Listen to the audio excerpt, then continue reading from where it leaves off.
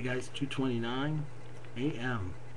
I want to read from our Still a Spirit Religious section. I want to read from the 24-hour day book, AA. And hopefully this can make me tired so I can go to sleep. I'm all jazzed up, man. Well, I wish I could tell you why.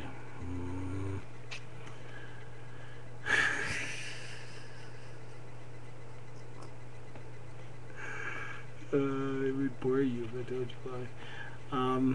Not me. I'm like really happy. Anyway, February 11th. Thought for the day. If we're going to stay sober, we've got to learn to want something else more than we want to drink. When we first came into AA, we couldn't imagine wanting anything else so much or so more than drinking. So we had to stop drinking on faith. On faith, someday we want something else more than drinking. But after we've been in AA for a while, we learned that a sober life can really be enjoyed. We learn how nice it is to get along well with our family. How nice it is to do our work well, whether at home or outside. How nice it is to try to help others. The question is, have I found that when I keep sober, everything goes well for me? The meditation. Why do I do that? Meditation for the day. There is almost no work in life so hard as waiting. God, so true. And yet God wants me to wait.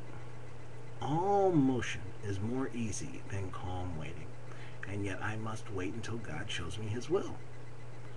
So many people have marred their work and hindered the growth of their spiritual lives by too much activity.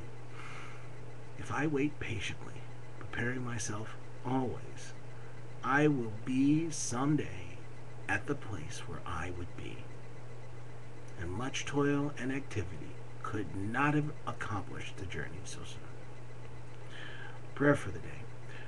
I pray that I may wait patiently. I pray that I may trust God and keep preparing my life for better. 24-hour day book. And how about Saturday, February 11th from the Daily Word, which I like so much because of the penguins. I like the penguins. They're very pretty penguins. Oop, did you see my nipple? So make sure you don't see that. I have a whole nother show going on there. Alright. Daily Word, Saturday, February 11th. Bumper is World Peace. The title is My Thoughts, Words, and Actions Contribute to Peace for All. What I desire for myself, I desire for all beings. There is only one presence and one power at work in the universe. As I align myself with this truth, I set in motion ripples of peace, harmony, and abundance throughout the world. In a quiet time of prayer, I center my thoughts on the perfect peace within me.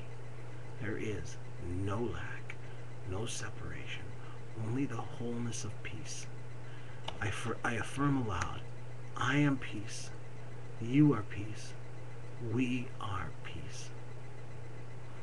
I rest for a moment, feeling my heart expand as peace radiates from me.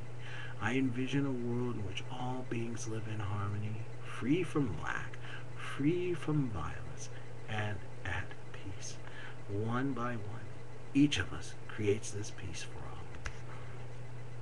And from Daniel 6:25, then King Darius wrote to all peoples and nations of every language throughout the whole world. He said, may you have abundant prosperity. That is the Daily Word.